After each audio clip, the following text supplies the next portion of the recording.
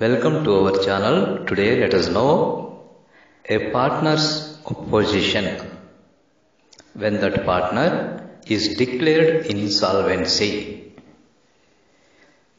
Where a partner of a firm is declared insolvent by a court of competent jurisdiction, he ceases to be a partner in the firm on the date on which the order of adjudication is made. ఏ రోజైతే ఆయన insolvent అంటూ తీర్పు వస్తుందో ఆ రోజు నుంచి ఈ ceases to be a partner, ఆ రోజు నుంచి అతను పార్ట్నర్ కింద లెక్కలోకి రాడు. It is not necessary that the firm is dissolved when a partner is declared insolvent. ఒక పార్ట్నర్ ఇన్సాల్వెంట్ అయినంత మాత్రాన ఫర్మ్ని డిజాల్వ్ చేయవలసిన అవసరం లేదు.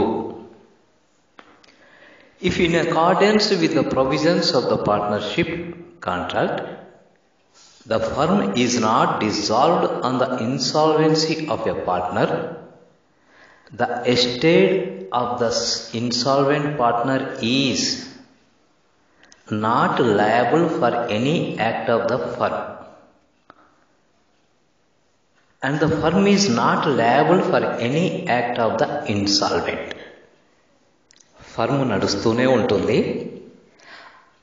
ఇన్సాల్వెంట్గా డిక్లేర్ చేసిన డేటు నుంచి ఫర్ము అతని యొక్క యాక్ట్స్కి మరి ఇట్ ఈస్ నాట్ లయబుల్. అలానే ఫర్ము చేసేటువంటి యాక్ట్స్కి అతని యొక్క ఎస్టేట్ కూడా లయబుల్ కాదు. సో ఈ విధంగా once a partner is declared insolvent, ఆ రోజు తోటి అతని యొక్క బాధ్యత మరి కంపెనీ ఎడల ఉండదు, అతని యొక్క యాక్ట్స్కి కంపెనీ కూడా బాధ్యత వహించదు. ఇది క్లుప్తంగా regarding insolvency of a partner. మరొక వీడియోలో కలుసుకునే వరకు సెలవు.